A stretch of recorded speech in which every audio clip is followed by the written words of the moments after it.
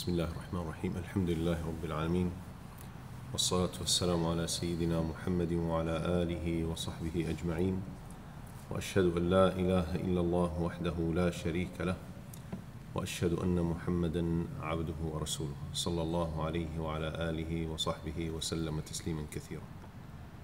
Then Allah Azza wa Jal turns the speech in a different way by giving an oath. فلا أقسم بالشفق والليل وما وسق والقمر إذا اتسق لتركبن طبقا عن طبق. So I swear by the twilight glow.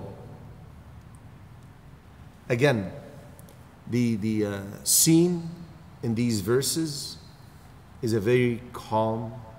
You know, the time of sunset is a very calm time, right? When the day is ending and the sun is setting and you see that twilight glow, everything is calm and relaxed. Allah Azza wa Jal is describing. And here, there is a sense of progression. Look, Allah Azza wa Jal is first swearing by the shafaq, the twilight glow, right? The person feels the sense of departure, of end. Just like the day ends by the sun setting, life ends with us dying. And then another feeling or emotion that is hitting in this verse is that you don't know what to expect in the darkness of the night after the sun sets. Likewise, you don't know what to expect after your life ends and you go into that hole and start the journey of the hereafter. وَاللَّيْلِ وَمَا وَسَقَ. So, after that twilight indicating the end of the day, Allah talks about the night, which comes immediately after the sun sets. And by the night, and what it envelopes.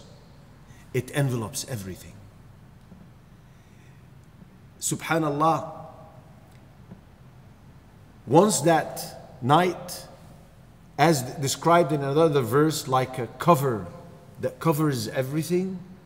Remember when we spoke about that in Surah Amma? Allah Azza wa Jal speaks about another cosmic sign that only happens after the advent of the night, which is the moon. وَالْقَمَرِ إِذَا اتَّسَقَ. And by the moon when it becomes full. Again, it's a calm, relaxed scene being described in these verses, just like the first verses of the splitting of the sky and the opening of the earth was described in a very calm manner, right? And the calmness in that was given by the description of the heavens and the earth being submissive, attentive in listening to Allah Azza wa Jal, and responsive to His command subhanahu wa ta'ala. Now, Allah is swearing that something is going to happen. I swear, and then you expect something. What is the thing that Allah Azza wa Jalla is swearing will happen? لَتَرْكَبُنَّ طَبَقًا عَنْ طَبَقٍ. That you will surely experience state after state. Various stages in life. Just like the progression of the twilight, and then the night, and then the moon. You will go through phases in progression. You will be in the womb of your mother, and then come out, and then start suckling, and then start eating, and then start walking, and then start talking, and then grow up, and then until you end the cycle. إِنَّكَ كَادِحٌ إِلَىٰ رَبِّكَ كَدْحًا فَمُلَاقِيهِ. By meeting your Lord, and meeting your record of deeds.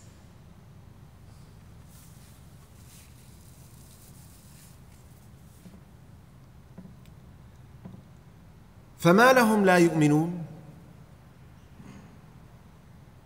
A question.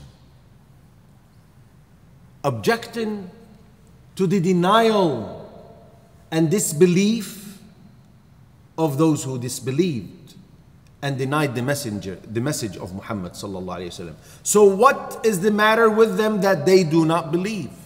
Why?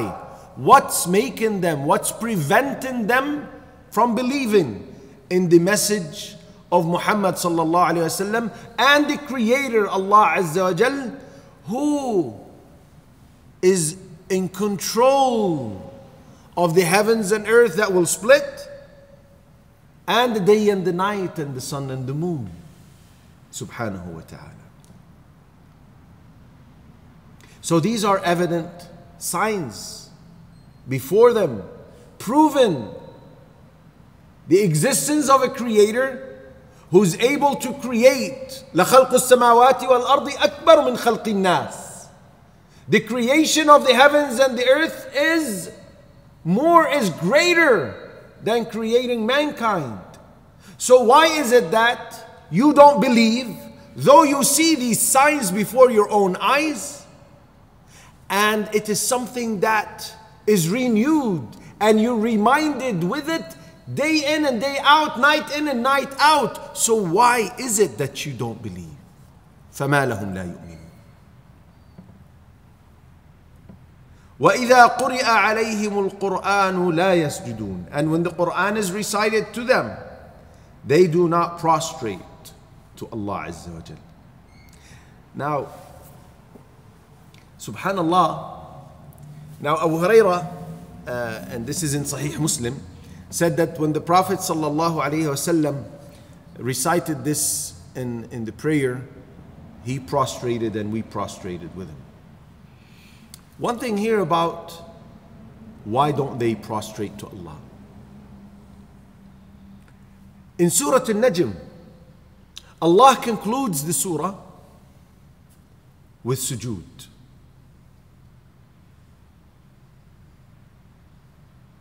فَاسْجُدُوا لِلَّهِ وَاعْبُدُوا.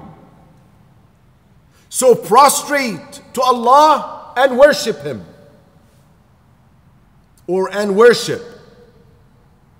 The narration said, every single person that was present from Quraysh immediately went down in prostration.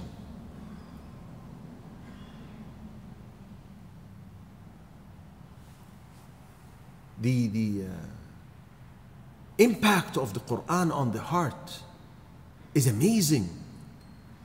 Notice how these disbelievers prostrate to Allah Azza wa Jal as a result of the power of the Quran, the words of Allah Azza wa Jal, and its impact on their hearts.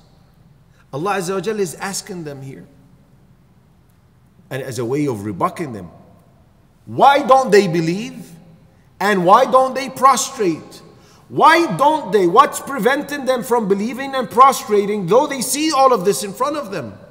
They see what is enough for them to believe, and therefore prostrate to the Creator of these signs and human beings. And yet they insist to remain stubborn and deny. بَلِ الَّذِينَ كَفَرُوا يُكَذِّبُونَ. But rather those who have disbelieved deny. Bal means but rather, meaning the only reason, the only thing that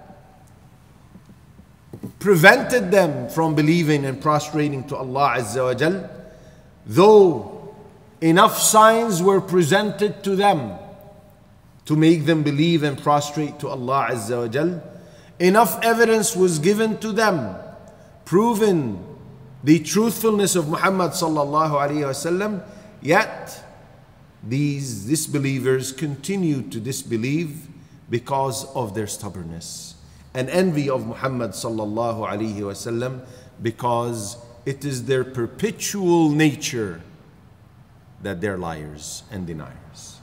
Wallahu a'lamu bima yu'un. And Allah is most knowing of what they hide within themselves. Allah Azza wa Jal knows what they hide, the evil they hide, the envy against Muhammad sallallahu alaihi wasallam they have, and they harbor in their hearts. Allah Azza wa Jal is all knowing and aware of that. فَبَشِّرْهُمْ بِعَذَابٍ أَلِيمٍ. So give them tidings of painful punishment. إِلَّا الَّذِينَ آمَنُوا وَعَمِلُوا الصَّالِحَاتِ لَهُمْ أَجْرٌ غَيْرُ مَمْنُونٍ. Except for those who believe and do righteous deeds, for them is a reward uninterrupted, never ending. So Allah Azza wa Jal, after giving this evil tidings to the disbelievers of punishment, He ignores them and talks about the believers.